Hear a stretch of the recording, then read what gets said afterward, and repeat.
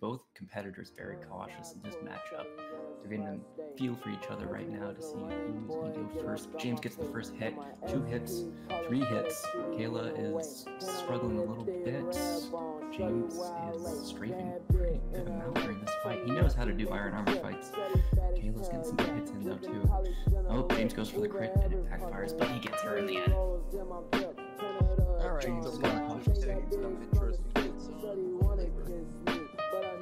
They're both pretty close. A lot of W tapping, I think.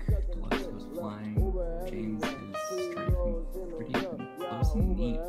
This is tough, yeah. It'll be interesting to see how these two approach. Thos going a little cautiously, both strafing. Good hits on both of them. Thos going for crits, but James keeping them off. This is interesting. Thos is really jumping. I don't think it's going to do in an iron armor fight. This is close. Very, very close. James gets behind him and ends it.